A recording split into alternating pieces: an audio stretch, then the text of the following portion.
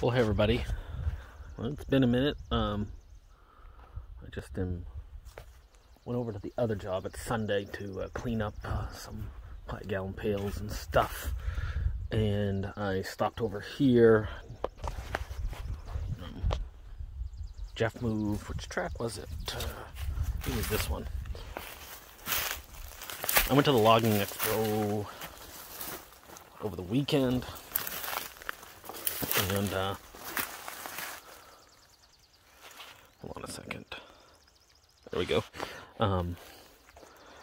And I just came back. Jeff moved the buncher on the processor, which was really nice because it was kind of last minute. I already had plans, so, and they wouldn't have been able to move it Monday, so it would have been Tuesday. But that's the planetary that, so they moved this from Tigercat, the dealer, and or our local dealer, and because the seal in the planetary was blown out, so they had to, I think they had to pull the whole planetary off to do that seal, and I guess it was full of dirt, just the way it pushed in, and what was I gonna say? But anyways, they looked at it and said everything was fine, so luckily I caught it beforehand, and I'm sure I mentioned it, but get up here, and I haven't really looked at.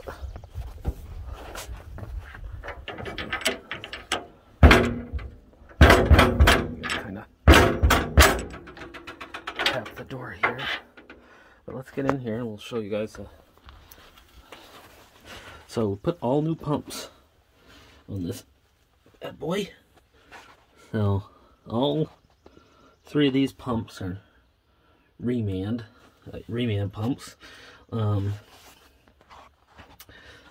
But this old girl had a bunch of hours on it, and I figured it was time. So this one, and that one, and then I'll show you in a minute. I replaced the hydraulic reversing fan pump too. So figured, I think some people question why I did it, but this machine has hold on a second here.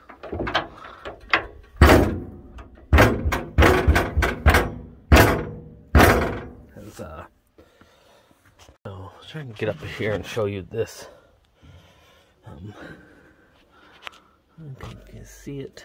And this is the hydraulic reversing fan motor.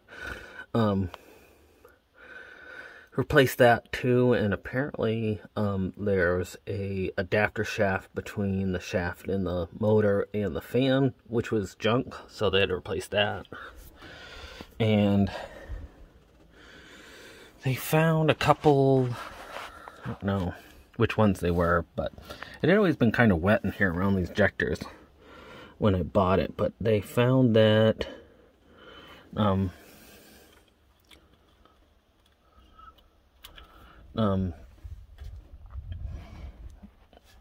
one of these little, whatever they call them, was cross-right, and one of the O-rings was bad, so it was leaking fuel. So they fixed that, and they fixed a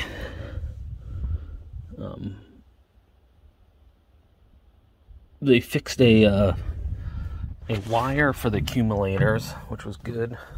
Accumulator arm it had issues usually when you first started it, so it must have been some, once it warmed up it seemed to come out of it, but it was a broken wire, I guess. So,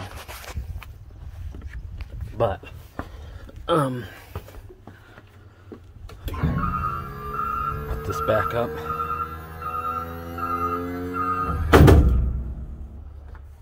So I think some people probably look at me like I'm crazy for doing all that work. Anyways, I was starting to say there. Seems like the batteries are a little dead in this. Jeff had mentioned that it seemed like it was turning over pretty slow, which it seems to be, so I don't know. Maybe the batteries. It was fine before, so either batteries or alternator. But anyways, I think some people thought I was a little crazy for spending the money that we did on this, but And also this is the first job that we're going to start for the year. But thought it was a little crazy for spending the money on this that I did, because it was like, it was a good chunk of change for all those pumps and that track seal and the couple other little things they did. Put all new filters, new hydraulic fluid. I was gonna say, and but the other kind of, I guess, let me get this phone here, is that part of the reason why I was gonna do it, well, it also had friggin' 17,000 hours on the original pumps, and I wasn't having any trouble. But I'm gonna lay wood down for another crew this year, so I wanted to make sure that I was setting myself up for success as much as I could, and I didn't want to push this thing with original pumps. So I think some people look at me a little cross-eyed, but I feel like it's kind of good insurance, rather than letting the pumps blow up or contaminate the system and who knows where. So anyways, I'm excited to try it and see if I notice any difference.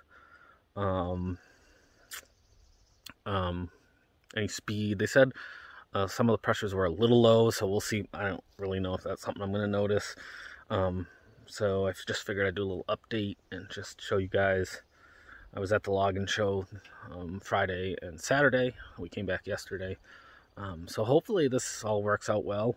It'll be different for me this year, laying wood down for another cut-to-length crew. And also, a side note, I was really quite impressed with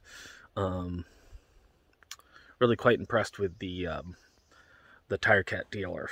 The shop rates, they ended up doing some other stuff that we didn't plan, and really the total bill wasn't a lot crazier than what the original quote was. So I was pretty happy. So and that was my real first big service or repair work that I'd ever done with Tigercat, the local dealer. So as far as that experience goes, it was great. So anyways, like, subscribe, comment, and I'll do some more videos here once I gotta change the oil in this thing, and maybe the batteries, we'll see.